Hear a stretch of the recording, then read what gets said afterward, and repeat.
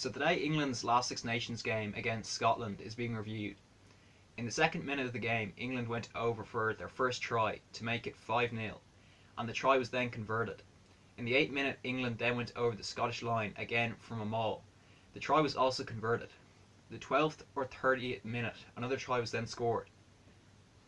In the 28th minute of the game, England were on 24 points.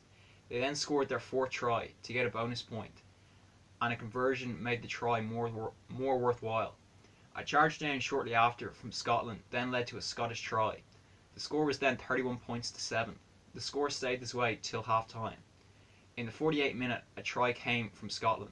Shortly after, a third try came from Scotland, and so did a conversion. The score was now 31 points to 19. After Scotland then went over for another try, it was also converted. Another try came for Scotland, and Scotland were now only 2 points behind England on the scoreboard. The conversion attempt was converted, and the scores were tied at 31 points for both England and Scotland. In the 75th minute, Scotland scored another try and converted to take a 7-point lead. The clock was in the red as England then went over the Scottish line and scored a try and converted it to finish off the game at 38 points each.